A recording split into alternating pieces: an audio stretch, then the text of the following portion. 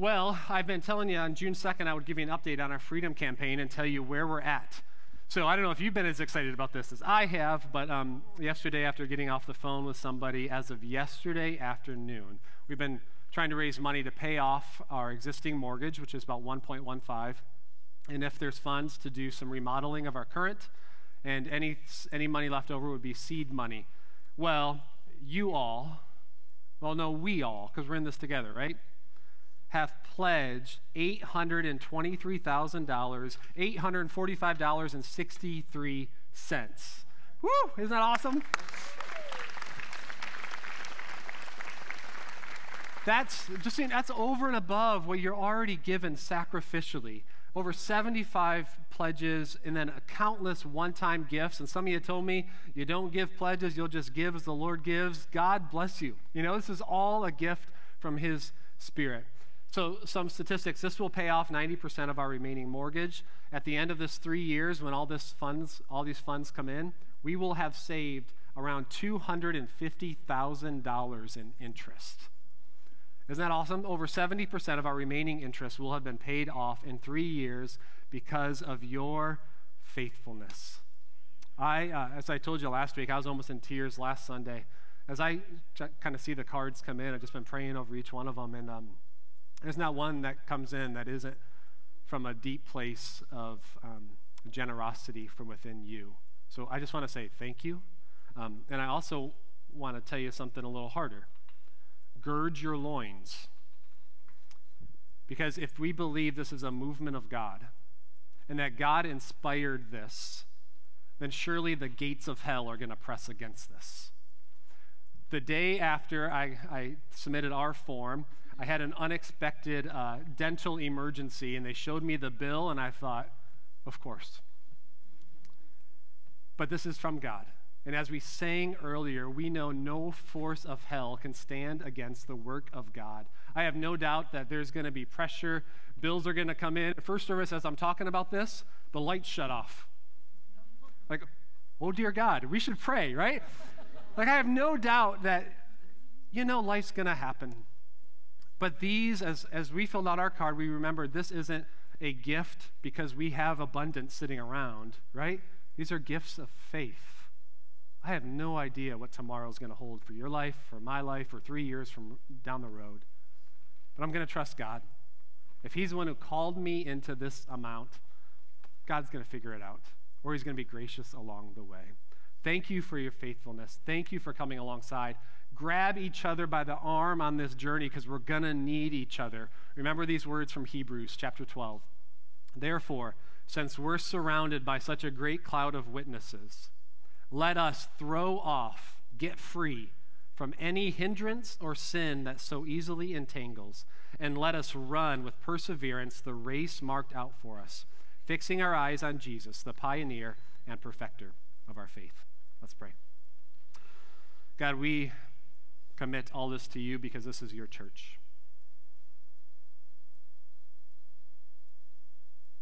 I'm humbled, truly humbled, by the sacrificial gifts of your servants.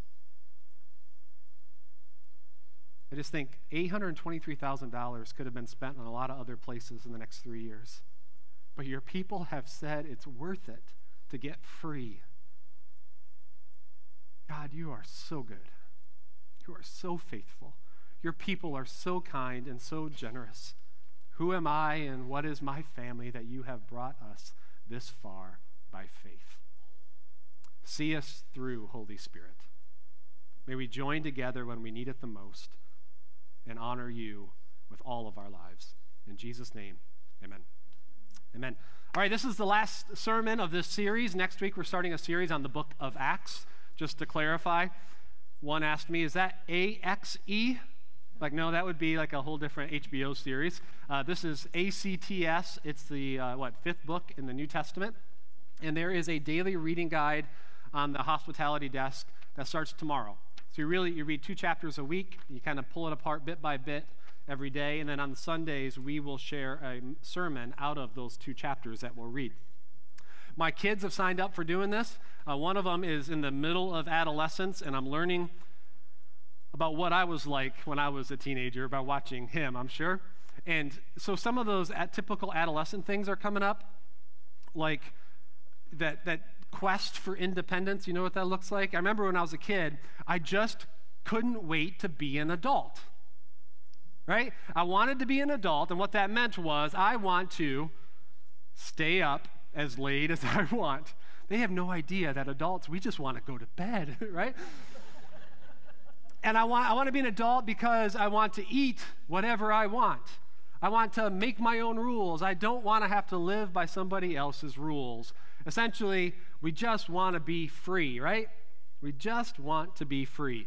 Sometimes we translate that definition of adulthood to what it means to be an adult out of the grave, to be an adult in Christ, to mature in Christ. I just have a couple words for us today. We're going to watch an amazing testimony and then share in communion. But what I want to say is when we adult in Christ, it's a movement from being a disciple to being a servant to being a friend of God. John chapter 15, verse 14, Jesus says, "You are my friends if you do what I command. I no longer call you servants because a servant does not know his master's business. Instead, I call you friends, for everything I learned from my Father, I have made known to you."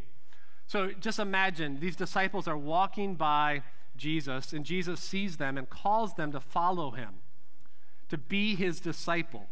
And so he's calling them to come alongside him, to learn from him, and to become like him. And Jesus was the one who chose them. This scripture that was read to us earlier, John 15:16, Jesus says, "You did not choose me. I chose you and appointed you that you may go and bear fruit that will last." So when we begin this life of faith, we begin in this discipleship stage where we're just so flippin' excited that God chose us. I can't believe he loves us. I can't believe he has mercy for me. I can't believe I get a new start with Jesus.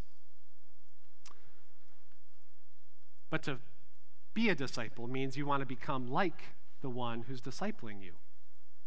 So the goal of a disciple is to become like Jesus. So if I may say, to be an adult in Christ is to become like Jesus. And he's called holy. So being an adult, the purest definition, because if you know Jesus, is to become holy. It's synonymous with being an adult. Well, I don't often feel like that, right? Am I alone in the room? But God says that's the goal. That's the primary trajectory of your life, is to become like me. And then there's this other part of faith, and you can see it when you first start out. You just want to absorb everything. I just want to receive everything. I want to come to Bible studies. I want to come to worship. I'm going to come to every grow that's out there. I'm going to go to every Vision Kitchen and serve because I just need fed. But then there's a shift that happens sometimes where you're like, I'm ready to give back. And so you start serving, right? We talked 2 weeks ago about our purpose. When you realize your purpose is to be an ambassador of Christ, you're like, let me get my hands dirty. So we got this rummage sale this week. We had a fundraiser dinner for Haiti last week. Yesterday, a group from our church built a ramp for a young man in Perrysburg. Teens are signed up for both mission trips. People are serving at Perrysburg Christian United every week because they realize it's not just about receiving, it's about giving back. And there's these phases that you go through. If I can talk to and about our teens for a second. At the dinners last fall, when I sat around and asked people what you love, if you could do anything for the church or vision you had for the church, over and over this came up. When our teens graduate, they don't come back. And they weren't talking about to the church. Well, statistics show 50% of very committed teenagers in youth group, when they go to college, 50% of them walk away from their faith. And most don't come back. Isn't that sobering? When you see the list in the bulletin? But yet they're disciples and they're servants. Some we baptized and then we confirmed. And yet, what happens? Well, they're independent and they make their own decisions. All that's true, but I also think, and there's some research out there as to why some of this may be, here's some ideas. One, I think it's a self-fulfilling prophecy, and we're guilty as adults of saying things like this. It's what happens in college. They need to go find themselves, right? And in our desire to have our children become independent, which is a good goal, we often assume that the way they're going to get there is through walking away from their faith. I think it's a self-fulfilling prophecy that if I tell my kid you're going to screw up, they're probably going to screw up. Secondly, churches, not this church in particular, but churches globally, and as a youth pastor, I was guilty of this. We focus so much on separate youth and children's ministry that once they got out of those areas, they didn't know how to integrate with the life of the whole church. That is the number one factor, they say, in helping our college kids retain their faith, is that they're still connected intergenerationally. The most important thing, they say, to help them hold their faith is to be intergenerationally connected. So when Kevin asked about prayer partners for college, oh my goodness, he should have a list as long as the day ends, right? Because they need to know that we're still here, that this is still their church. Number 3, we've placed the American dream higher than the dream of them becoming like Christ. And I've been guilty as I started thinking, I got 4 years till my oldest graduates. I don't know what he's going to do after that, but I started thinking about what do I believe about college? And I realized college is not the goal. Graduating college is not the goal. It's helping him become like Jesus. So then I ask, okay, how does college time fit in? Right? It's secondary. Yes, I want him to be a productive member of this society, but I believe he's going to do that best when he finds his purpose in Jesus. Right? That's the goal. So how does this college time fit in? And here's the last one. Teens, college, soon-to-be kids, workforce, military, everybody. We usually drift into complacency. It's not usually like, you know what, I'm out of here, I'm turning my back on it and going. Usually it just happens. You get connected with somebody who gets connected with somebody, or you're just away. You don't have routines like you've used to have. You don't have the same structure. Everything's changed, and all of a sudden you're like, I'm just not sure I believe it anymore. You drift into complacency. Friends, the most important thing you can do, those of you who are going to a college campus especially, within the first week, Tiffany Howard at BG told me within the first 2 to 4 days, you need to connect with a campus ministry, or usually you'll never come to a campus ministry event. So more than pledging your Greek place of choice, first connect in a place that's good. If you want to stay connected to Jesus, connect in a place that's going to help you do that. But here's the good news. I deeply believe this doesn't have to be. God is bigger than this. His faithfulness is bigger than normal teenage rebellion. He's bigger than that. But I want to let you hear about it from a testimony of someone who has recently and currently walking that road. So whenever you're ready, Kim. So my name is Grace Reddick, and I've grown up in Perrysburg my entire life. And I've gone here actually my entire life, to first service mostly. But I'm going to graduate from UT in December. And so Dan asked me, or Kevin asked me, I guess, to kind of give my college testimony. And I was like, okay, how long do you want it? And he said 5 minutes. And I was like, 4 years and 5 minutes. Let's try to figure this out. But so I kind of just chronologically thought through college and just kind of noted the biggest things that God taught me through my experience. So I only came with like 5 big things, but they're important, at least the big things I learned. So the first thing that I think was the most important thing actually was just knowing and walking with Jesus my entire life, and especially taking that into college, because it was just what I needed to keep me grounded and anchored in college, because college threatens to like crush you or throw you into confusion or something. You just have those moments, and so it just kept me anchored spiritually and mentally and emotionally. And Jesus lived a pretty radical and scandalous life when he was on earth. if it just meant loving the sinful and the broken. And so it's a perfect example of why it's a relationship with God instead of just a religion. So for me, what I called like Bibling in college was just an act of surrender to God, to give him my chaotic schedule and trust him with my time, and just to show him that he meant more to me than my grades or my schoolwork or anything. And it wasn't like some religious fulfillment or anything, but it was just personally for me to stay close to God and keep that anchor. And so as part of this walk with God, I've had so many days in college where I've just been completely raw and just straight up ugly with God. But those are honestly some of the sweetest moments I've had in my relationship with God. It's gonna sound weird, but it's just like a sweet spiritual fragrance to be that vulnerable and open with God, and just to let him hold you. Because for me, my being real with him gave him the space that he needed to unleash his love and his grace and his peace on me. So that was the first thing, is just knowing and walking with Jesus and taking that with you into college, and just throughout life, honestly. The second thing is, don't ignore the little voice that you hear. With time, for me, it's gotten easier to distinguish between what was my own thoughts and what was actually God talking to me. And first of all, it's just really cool to sense God talking to you, because he just feels a lot closer.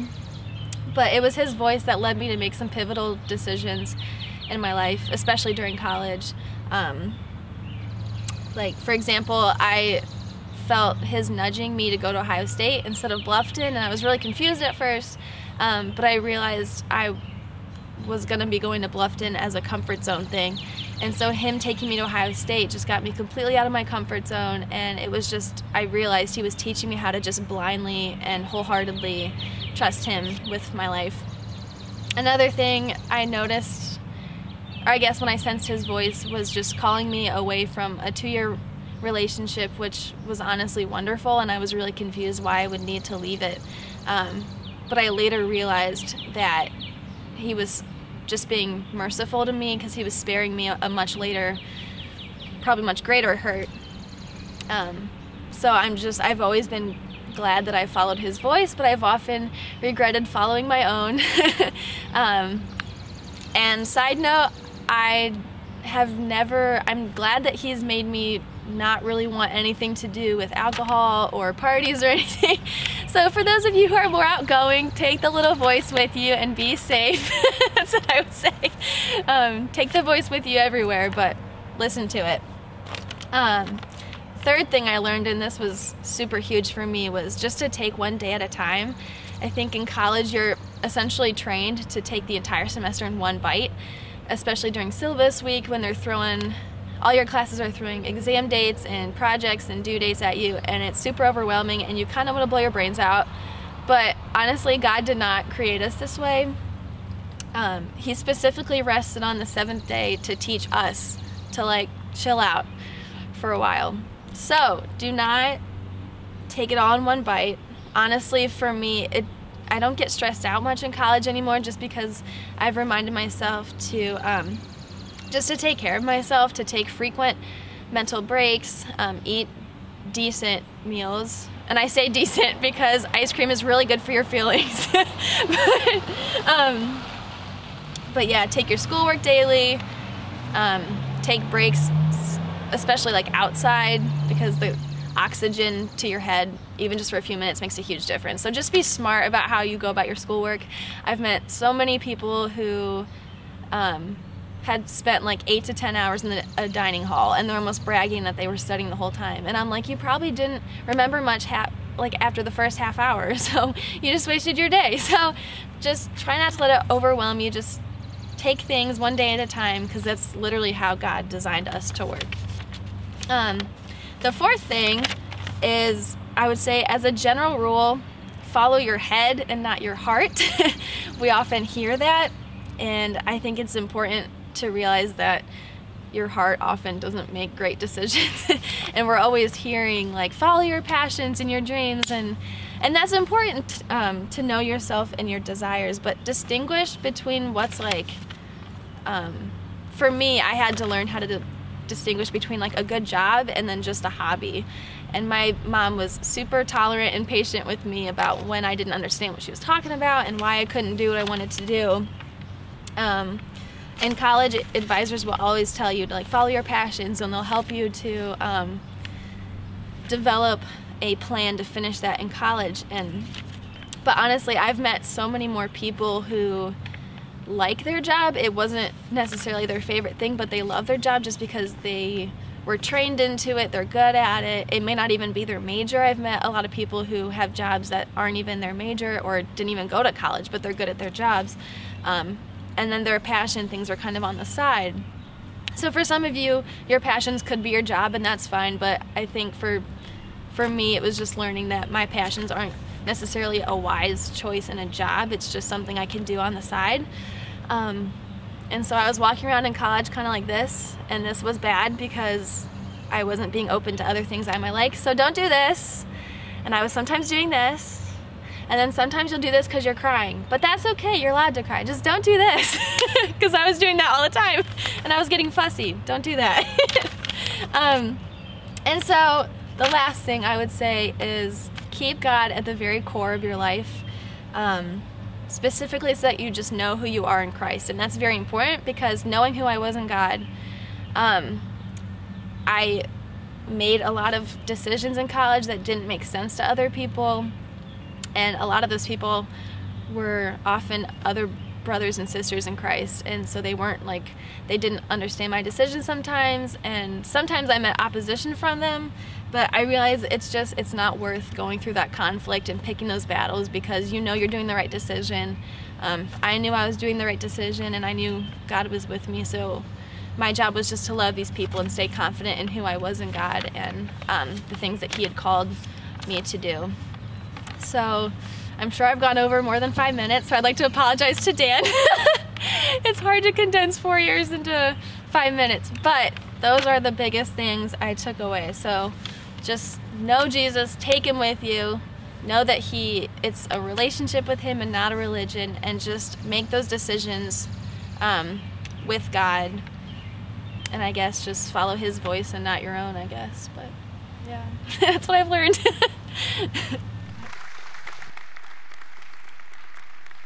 I'm going to invite the band. Amy, come on up too, if you will. I'm just going to end with this. Grace didn't talk about God as if she was just a disciple or a servant. She talked about God like He was her friend. You know, there was trust. She knew His voice. She was content in who she was. Jesus said in John 15, "Abide in me, dwell in me." What that means is to connect with Him.